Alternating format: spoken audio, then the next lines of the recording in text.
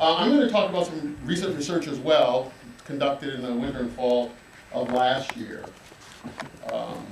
And whether you think about this the way that the cognitive linguists do, somebody like Deborah Tannen, who talks about people as veterans of perception, or whether you understand it the way Roger Schenck does in his work on artificial intelligence, and they talk about experienced as stored in mind stories about how the world works, or whether you think about it the way the Heath brothers do, if you've read their recent book, about people's guessing machines.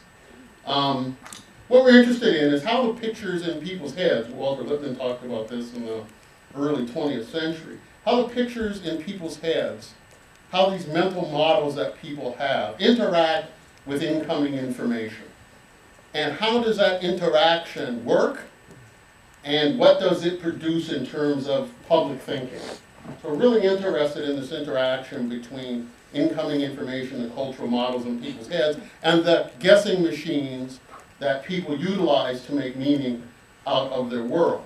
And in this case, the world is digital media learning. So some of what I'm going to say may be a little bit counterintuitive. So this research really has three components. One was a set of deep cultural interviews and cognitive interviews with a group of experts that we worked with MacArthur on identifying. A second phase of the research was to talk to the general public. This again happened across the country in what the cultural anthropologists and cognitive linguists talk about as cognitive elicitations. I won't bore you with that, but we have something you can read about that. And the third piece of it is a content analysis of media with regards to digital media and learning.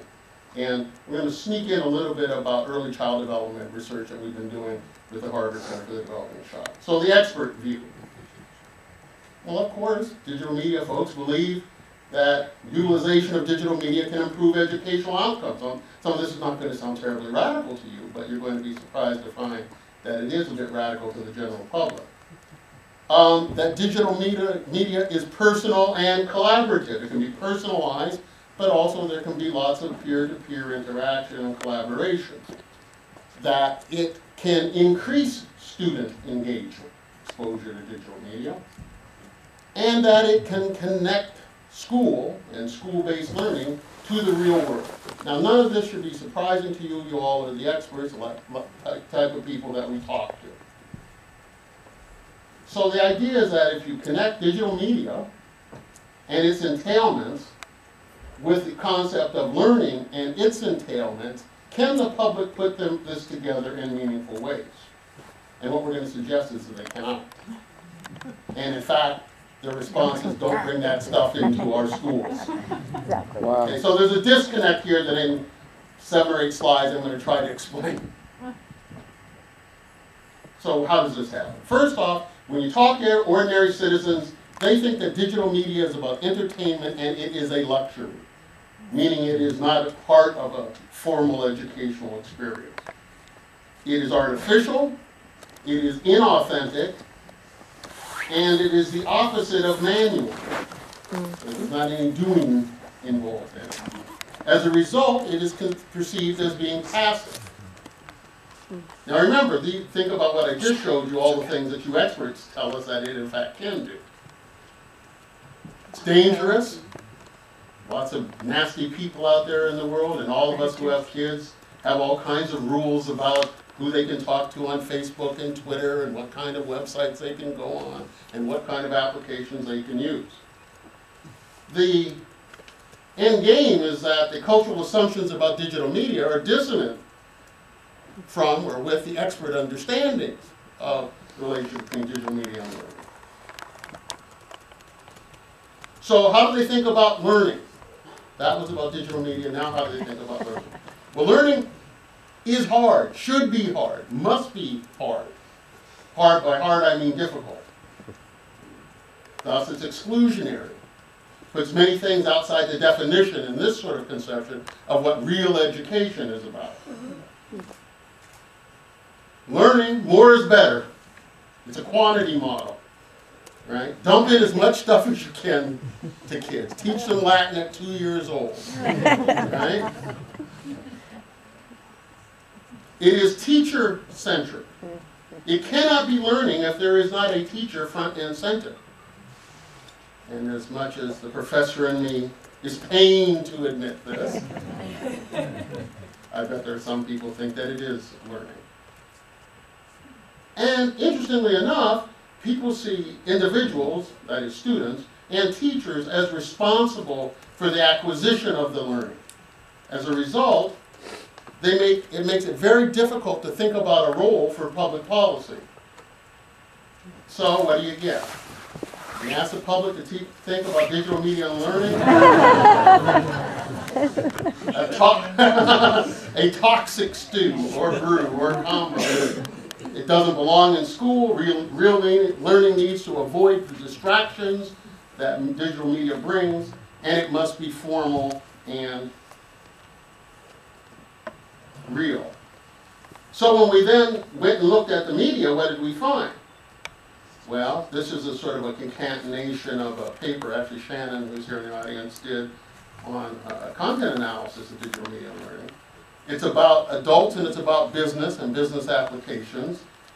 It is about danger, risks, and distractions. It's rarely, interestingly enough, about children. And it's not typically about learning or educational benefits. So now let's throw one more little piece of it. What are the entailments? Remember, I sort of had this sort of conception of each of these things comes with a set of cognitive entailments. Well, what do people think about early child development? It's about keeping kids safe, and now it fits with, right, digital media is dangerous. Because the community is a predator, therefore the role for the external community is concealed. Discipline and structure are paramount. Development is natural and automatic. We've done a 4 or 5 year study of early child development with the Harvard Center for the Developing Child. And we've got, I don't know how many focus groups we've done, and we've tested this empirically, quantitatively. People say things like, well, kids are like ticking clocks. If you just wind them up and leave them alone, right, they'll come out at 14 or 15 or 16 developed. Or every kid learns how to tie their shoe, every kid learns how to go to the bathroom. It's automatic. Therefore, if that is the working model, any intervention seems redundant and unnecessary. Thus, digital media threatens development. So now, how do we get digital media and learning together in the public mind and find a way to connect it to the very robust literature on early child development? So we have to make it such that digital media is for learning, it's for hands-on learning, it facilitates participation, and it is in fact developmentally appropriate. Thus, we're able to use it as a tool in early learning. We can bridge the formal and informal learning silos. We can teach children in a peer-based, networked way. Again, the sort of collaborative, engaged, participatory way. In that way, kids now are geared for problem solving.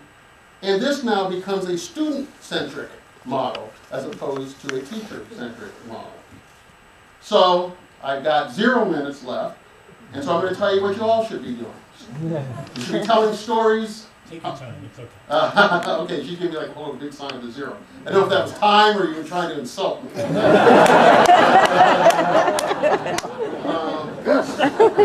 never know when you come over this side of town. You know.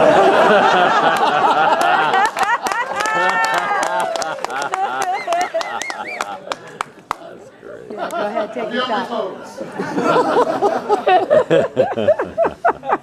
So we have to start telling stories about how digital media is connected to foundational skills, because people absolutely categorically don't believe it is, especially those seen as basic, the 3 R's.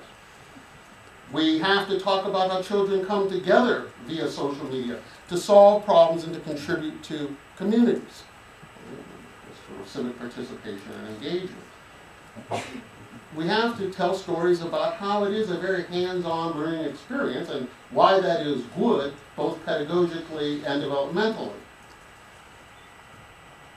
We have to talk about stories or develop stories of children interacting with their environment through digital media. And there's a lot of, that came out of the expert interviews, this idea of mentored learning. And certainly that's not present at all in media depictions of digital media. And so we have to sort of get somehow in the story that teachers are mentors for rather than purveyors of student learning. And we got to get across these time and space boundaries that confront education reform. And I think with that I'm done. Thank you.